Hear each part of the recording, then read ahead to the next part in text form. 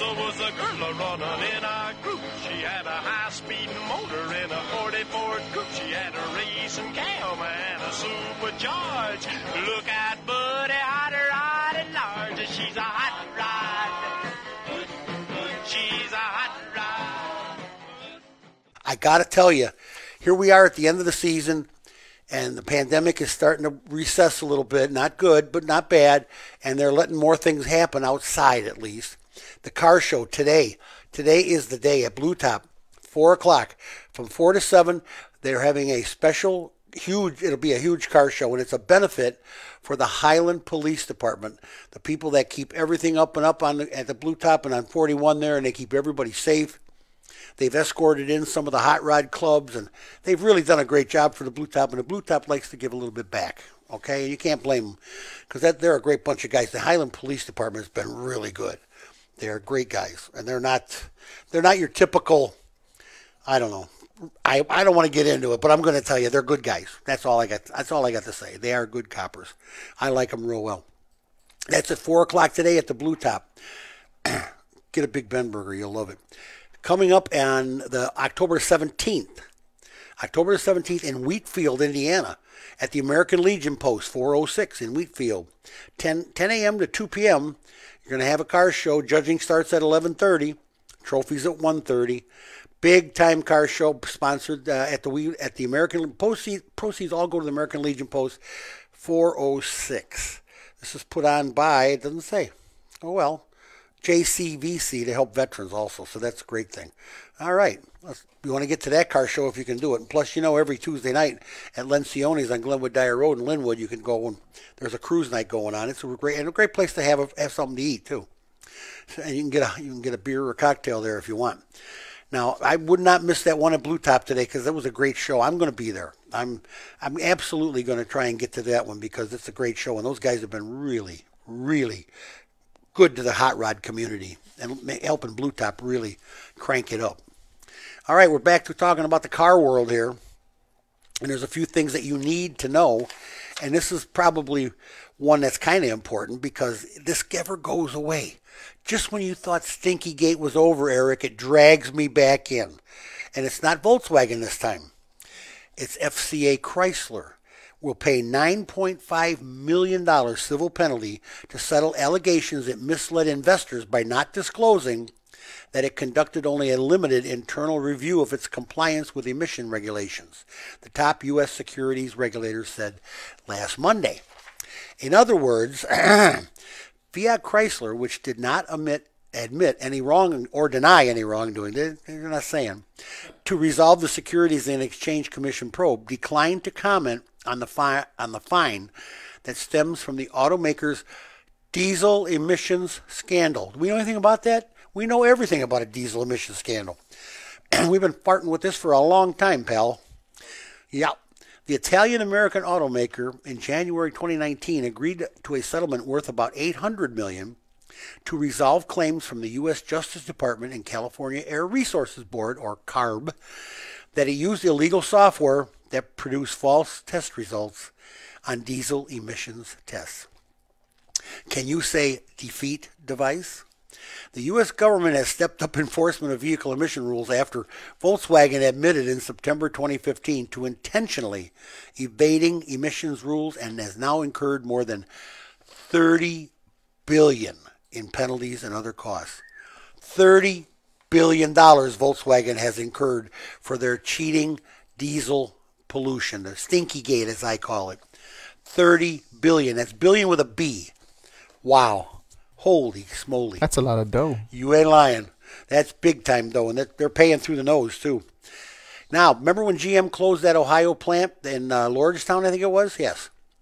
Well, guess what? General Motors will now have to repay $28 million in state tax incentives to Ohio after the automaker came under heavy criticism for closing its Lordstown assembly plant in Michigan 2019.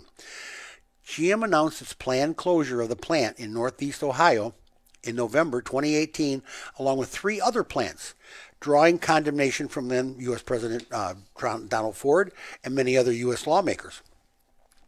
General Motors sold the plant last year to startup Lordstown Motors, which plans to hire 400 workers to build EV electric vehicle pickup trucks starting in 2021. The story behind the story here is General Motors decides that they're going to put this plant together and they're going to redo some things and they're going to invest some money in it, and they want all these tax incentives from local and state officials. And they get them. This one was to the tune of $28 million. Little bargain, little deal. And they made a deal, and then they closed the plant. So the state wants their money back. They want their tax money back, and they're going to get it. If you know anything about the state, federal government, and the tax collectors, the IRS, they're going to get it. Okay? No matter what you say, they're going to get it. More scandal. Former Audi CEO Rupert Stadler arrived in court in Munich Wednesday. Rupert, to face, that's a fun name to say. Wednesday, to face fraud charges as part of Volkswagen Group's emission cheating scandal that was uncovered by U.S. regulators 5 years ago. Old Rupee, he's in trouble. VW and Audi were caught disguising excessive diesel pollution by using illegal engine management software, defeat device, say it like it is, to falsify emissions readings during the anti-pollution tests. Overseas, they call them anti-pollution tests. Yeah, we call them emissions tests, but that's, The automaker initially claimed the fraud was the work of a handful of engineers and that no senior managers were involved. But testimony from employees led prosecutors to remand Stadler into custody for 4 months in 2018. So Stadler's he's not new to the joint. He's been in the joint before. Stadler is accused of knowingly selling cars that had manipulated engine software and did not comply with environmental standards. Of course, Stadler has denied the charges. Stadler is one of 4 former Audi executives to face charges. Also appearing before the court are former Audi's former development chief, Wolfgang Hatz, ex-diesel engine manager Giovanni Pemio, and another former engineer, his only name they have is for him is Henning L. I have no idea what that's supposed to mean. But these guys are also on their way to Club Fed. Or, I don't know, in Germany, I don't know what they call it. The Der Stinken place or something, or Der Stalag. I don't know, but he's going. They're all going. All those guys that stunk up our air are going. And again, ex-UAW president, man, it's just scandal after scandal. Can we get out of this? I mean, this is probably the last one, I hope. Ex-UAW President Williams has pled guilty to embezzlement. The past 2 leaders of the UAW are now admitted felons. That's the last 2 presidents of the UAW. Dennis Williams, who served as the union's president from 2014 to 2018, pleaded guilty last Wednesday to embezzling money from the members he once led. As an officer of the UAW, I held a position of trust, Williams said. I know my actions and failures to act abuse that trust. I hurt the union I loved. I'm here now to take full responsibility. Sounds to me like he's trying to get from getting beat up by the boys in the band. His admission comes almost 4 months after his successor, Gary Jones, pleaded guilty to similar charges as part of a years-long federal corruption probe. He faces up to 5 years in prison, has up to a fine of $250,000, although he'll likely receive a sentence between 18 and 24 months as part of a plea agreement. But hey, another one bites the dust. Another UAW president going to the can, man. Was his apology really sincere, though? He's probably trying to make a deal. He probably wants to stay out of the joint. Come on. I mean, he's begging to stay out of the joint. Don't get me wrong. Like I get people want to get very sentimental and be very apologetic for what they have done, but they did it knowing what they did it on purpose. They were living the good life, Eric, exactly, off of the union's back, off of the worker, the rank and file's back. And it was just like if they got caught, that was going to be the price to pay. Well, yeah, you can't steal this money. Exactly, that's against the rules. You're not allowed to steal this money. Why do you do it? You do it, and then you go to jail. Right. But you're going to cry about it first and say, "Oh, I'm sorry." I'm sorry, guys. Well, guess what? He's got new cars. He's got clubs he belongs to. He's got all golf clubs. He's got, you name it. He's got it. Probably a boat. When they steal and apologize, I feel like their apologies isn't sincere. Well, I think they should give everything up and live in a cabin. And then that may change things. You know, you have to give up your servants and all your maids and your cooks. And the money that you took from the rank and file. And a lot of it was training money, which is essential to our production of automobiles in this country. That training money is absolutely essential. So that's what I mean. Like, is that apology really sincere? You know what? I didn't hear it. I just read it, and I wasn't there. And I'm no one to judge because I'm very cynical, as you know. And I'm no one to ask if you really are sincere, because chances are I'm going to tell you I think he's a crumb. But that's beside the point. I mean, I don't know. The second one to go to jail. There's been vice presidents now. It's a trend. These are the presidents. There's two of them. It's a trend. Dennis Williams and Gary Jones have both been. They're in the can, man, for stealing from the rank and file. And guess what? If you steal from the rank and file, that's the way it should be. But it should never be where you can do that. You shouldn't have a way of doing that. There should be checks and balances in order. Right. We shouldn't allow people to get there. We shouldn't allow these things to happen. We're not a stupid society, Eric. I don't know how you can, in this day and age, with all the electronic surveillance and I know exactly where every penny of my money is. Mm-hmm. Every day. I get on my bank website, I log in, and I check out everything that's going on. How can this happen? How can I be missing 20 grand one day and not say anything? You know what I'm saying?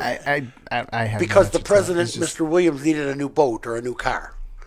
I mean, come on. Like you said, he was living the good life. He got used to it. He got comfortable. He kept on doing it. And the moment that he got caught, it's like, oh, well, gee, I'm really sorry. I'm really sorry. Yeah, right. Well, right.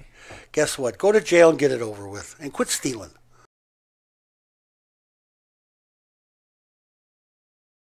Nicola. Oh, by the way, 928 Car Guys, if you want to weigh in, or get on Facebook and write us a little note. Eric will put you on the air, put your question up. Nicola, another one of these startup companies that's really in bed with a lot of people, believe me. Nicola Corp is rescheduling its in-person Nicola World Conference, where it's planning to show its electric pickup truck. As the company regroups in the wake of a stock sell-off and the departure of its chairman. Oops. Does this smack of Fisker? Keep reading, George. The postponement follows the startup's efforts to pivot from denying allegations of deception to making up its technology and partnerships to claim investors who have seen the stock price plunge, or to calm investors who have seen the stock price plunge 45% since the company went public in June. Shares of Nicola rose 2% to $18.23 as of a 10:33 a.m. in New York. The stock has been hurt by claims that its company and its founder, former chairman Trevor Milton, misled investors about Nicola's capabilities and technology. Nicola and Milton, who stepped down on September 21st, have, of course, denied all these allegations. There's a startup that got a whole bunch of investors and got a whole bunch of money and hasn't built a truck yet, Eric. We're still waiting for that first Nicola to roll off the line. Yeah. I don't think this is going to happen, if you want to know the truth. Oh, well. And last week I told you about Governor Newsom in California, the land of fruits and nuts, talking about we're going to have all electric cars by 2035. We're not going to let you sell anything internal combustion after 2035, blah, blah, blah. They want to have all these on the road by 2025. And they're thinking, wow, how can California handle this? The head of the Environmental Protection Agency, EPA, on Monday questioned California Governor Gavin Newsom's plan to require all new passenger car sales in 2035 be zero-emission models, according to a letter seen by Reuters. EPA Administrator Andrew Wheeler said the plan to raise serious questions regarding its legality and practicality and said it could impact the state's electrical grid. Well, of course it will. You're going to go all electric. You better have some power. California's record, now here we go. California's record of rolling blackouts, unprecedented in size and scope, coupled with recent requests to neighboring states for power, asks the question, how do you expect to run an electric car fleet that will come with significant increases in electricity demand when you can't even keep the lights on today? Newsom did not immediately comment. I'm telling you, the land of fruits and nuts breeds some really strange leaders, I'm going to tell you. They talk some silly stuff. I think I could see Illinois. I live in Illinois, Indiana. I could see us going totally electric by 2035, but not California. They have no grip on anything. They don't know what they're doing. That's crazy. Don't get me started.